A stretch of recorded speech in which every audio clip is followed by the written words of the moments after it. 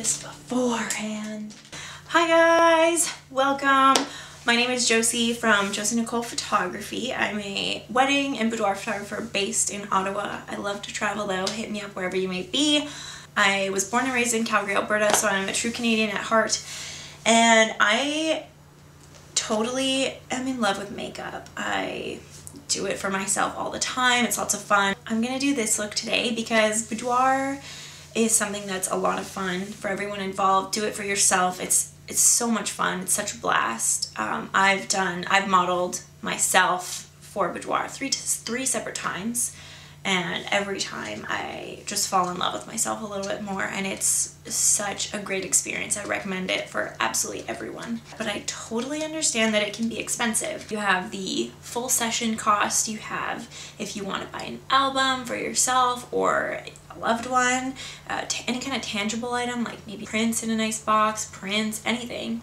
And then you have, of course, hair and makeup that you might be paying for. It's impossible not to buy special lingerie for a boudoir shoot because that's just really fun and exciting to buy. It can add up and can be a lot of money. So I wanted to show you guys how to do a boudoir makeup look for yourself at home with the products that you already have. I did my best to kind of explain the tones and colors and how to make what you have at home work.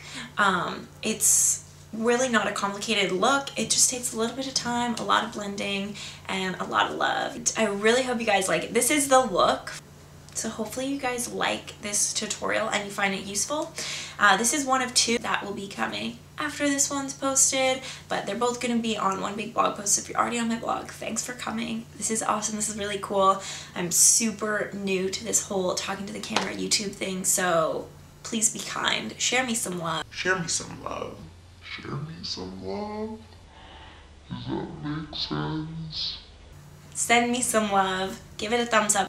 Alright, thank you. Okay, so normally you prep your eyes first. I've already done this. I have some of my products here that I use. The Urban Decay eyeshadow primer potion original is really good. You can use concealer, Tarte Shape Tape. But yeah, let's get to it. I'm using the Urban Decay Naked Ultimate Basics palette. I'm gonna go in with the color Nudie. It's this one right here. Hopefully you can see. It's the second lightest color with a big fluffy brush. I got this off Amazon. It came as like a kit of like 25 brushes. They're all really soft, cruelty-free, vegan. The brand name is Anju, but it's a nice big, super floofy, fluffy brush. Probably made for blending, but I have a couple other blending brushes that I prefer, so I'm gonna use this one to do my transition shade. And then I'm just gonna go into the crease all the way across, getting up to the eyebrow, pretty much just going over the entire crease area. Now, the best advice I was ever given when doing makeup was to have your mirror below you, but have the brush coming from above. And then I'm gonna go in with Commando, which is 1 over from Nudie. It's a little bit more purple in tone. I'm gonna go in with a skinnier brush. You can see it's still super fluffy and plush, but not as big. And we're just gonna keep it nice and tight in the crease and not go as high up and as far across. So as you can see, I already start to have a bit of a gradient, and that's exactly what I want. So we're gonna go in with an even smaller brush. It's still pretty fluffy. We were in with Nudie, Commando, and now I'm going in with Tempted, just slowly working my way down the gradient here. And this one I really want you guys to just focus on just the corner and keeping it nice and tight. So you're just like decreasing the area that you're putting the makeup on as you get darker. Keeping it mostly outer corner and crease. And then I'm just going to go back in with that big fluffy brush. Just going to grab some more Nudie and just kind of fluff over top, just blend it in a little bit. So we were just with Tempted with this brush, and I'm going to take the same brush and go in with Lethal. It's a super dark purple. This palette is awesome. You don't have to go out and buy this palette. I'm sure you have your own makeup palettes, but the point is that you're building in darkness, so you're not starting out with the darkest color. Obviously a more advanced makeup artist could do that. I most definitely cannot. You maybe may, I have no idea. Do your best.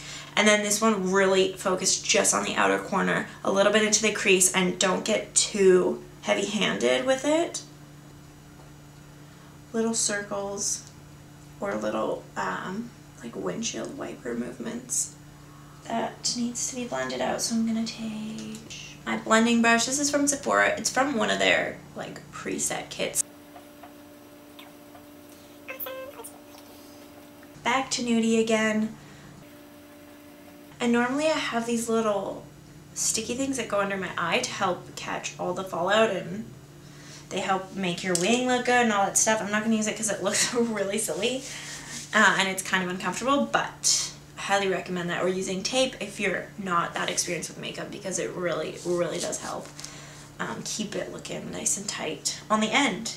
Okay, now that I've done that, I'm going to take a more condensed brush. This is actually a concealer brush, but I use it for my eyes. It's from Bare Essentials. We're going to take Blow, which is the brightest color here. It's got a little bit of a shimmer to it. We're just going to pack that on the inner side of the eye and bring it up, and just to brighten up the look. And then take that same blending brush and we're just gonna... Cool, now we're gonna take this beautiful purple color. It is Makeup Forever. It's just a single pan, 6P01. I don't know. It looks like this. I don't know if you can see in the light, like it's super shimmery. Makeup Forever is not cruelty free, by the way.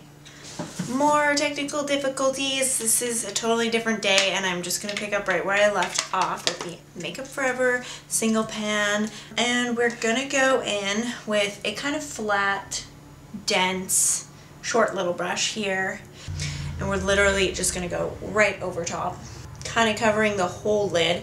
Whoa, look at this hair. Oh, Lord.